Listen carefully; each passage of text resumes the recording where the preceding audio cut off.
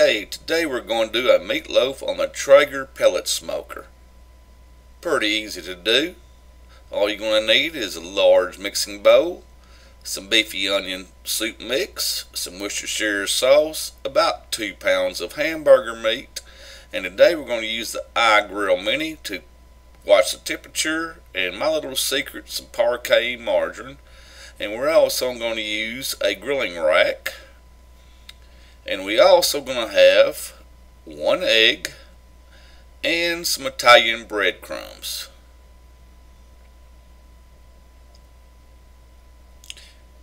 We're going to crack the egg and put it with the meat.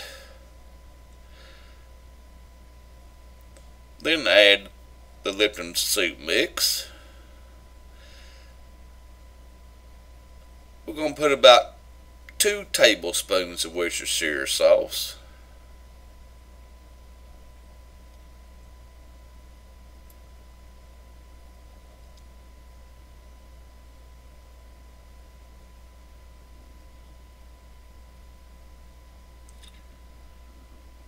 About 1.5 cups of breadcrumbs.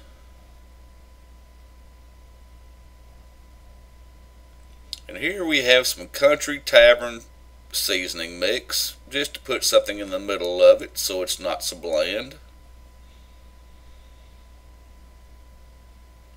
That is found locally here in East Texas.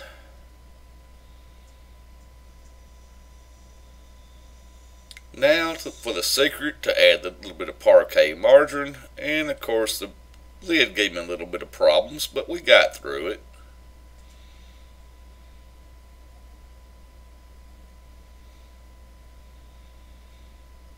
And now we're going to blend this up.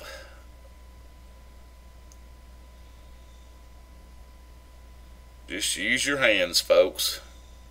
Ain't going to get any easier than that.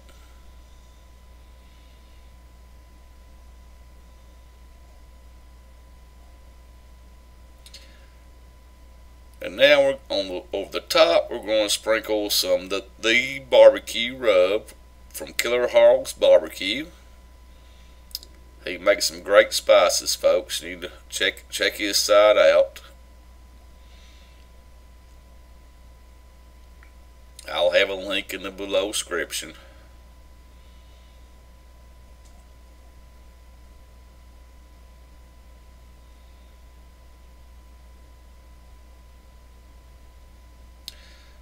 Now we're going to turn the Traeger on, set it to smoke, have the lid open, and once it starts smoking up pretty good, we'll close the lid and set the temperature at 300 degrees for our cook today. Here we are at 300 degrees, so we're going to put the meatloaf on there and put our iProbe grill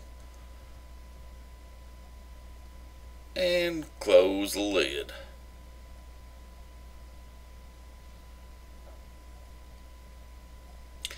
And I was going to show the iProbe Mini on here, but look, I showed my shoes.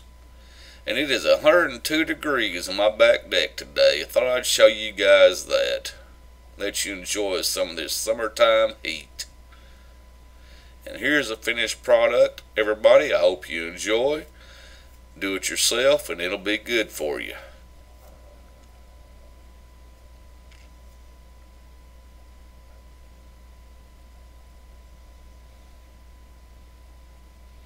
And there's my producer, as always.